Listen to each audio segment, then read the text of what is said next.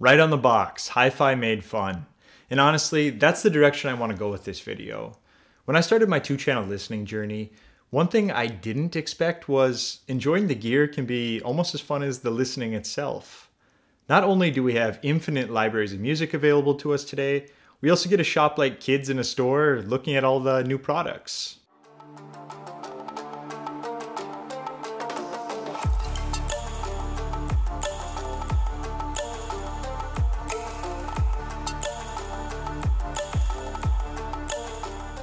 Little Class D amps like this newly released Fosi BT20A Pro are like the Hot Wheels or Matchbox cars.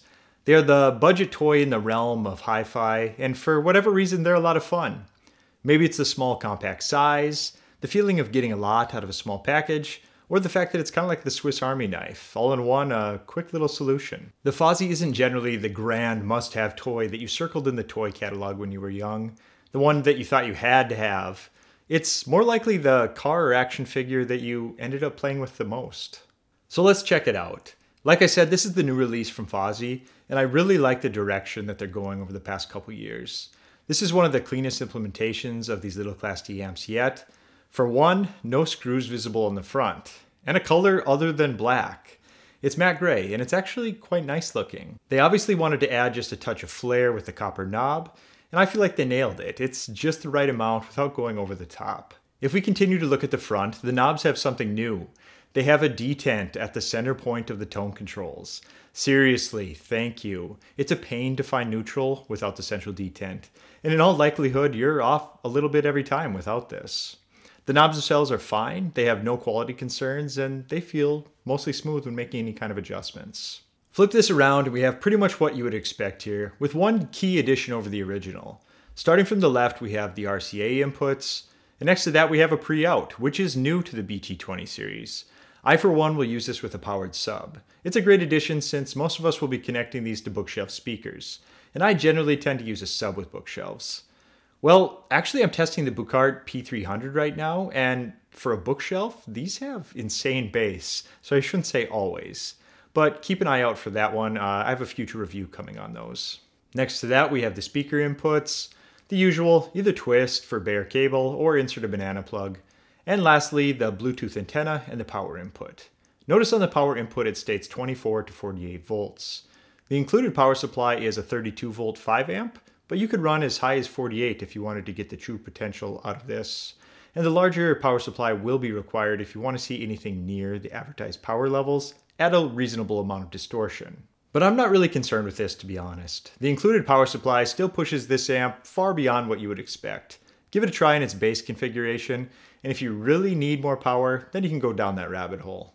So what do we have inside? Well, we get the TPA 3255 amp chip, which is a favorite of mine in these mini amp configurations.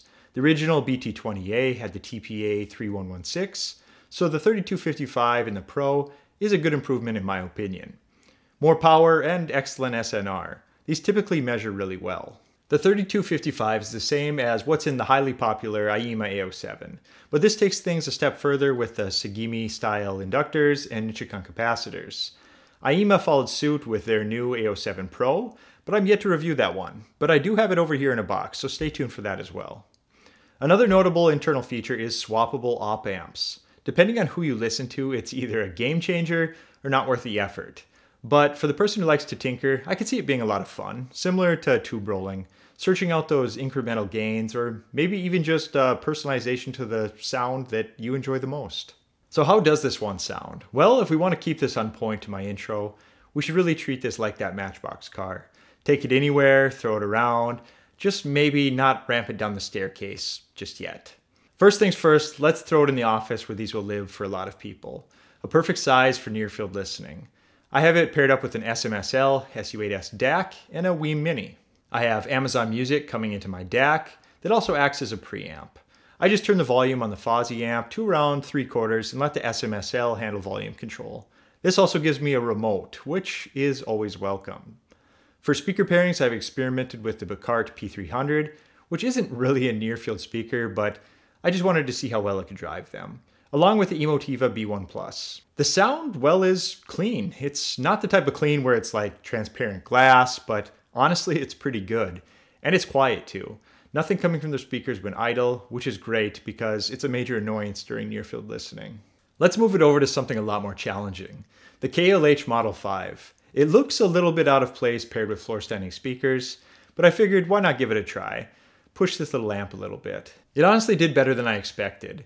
It wasn't as refined as something like my Audio Lab Integrated, but that also costs 10 times as much as this amp. Okay, let's throw it around some more. How about in the garage or shop space? Here I have it paired with an Auralic S10 and a pair of Sony SS-CS5s. Things like this are perfect examples of how to use this amp. Heck, put one of these in your bedroom paired with something like a WiiM Pro and forget about that soundbar. Or at your desk, or in your garage, or in your gym, or in your bathroom. Well, you get the idea.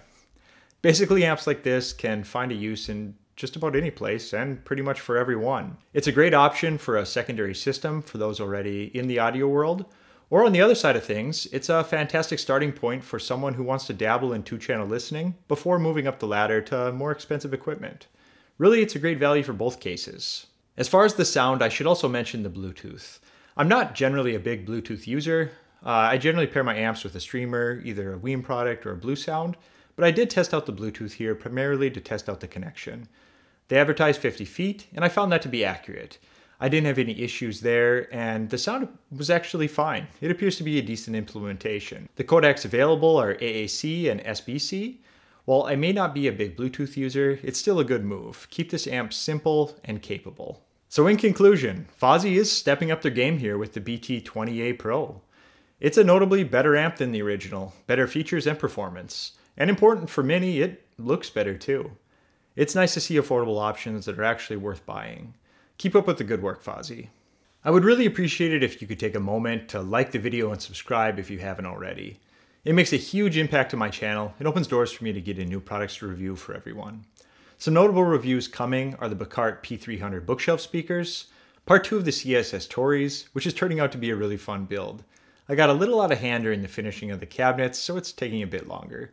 Maybe a week out on that one. I also have a couple of other small desktop amps, one that'll be familiar, and another one that's actually new to the market with some exciting features. I have the Topping E50 and L50 desktop DAC and amp stack, as well as the one that I'm really excited to get in during the next month or two, an Orchard Audio amp, and that one is going to be a beast. So that's all for today. Take care, I'll talk to you later. Bye.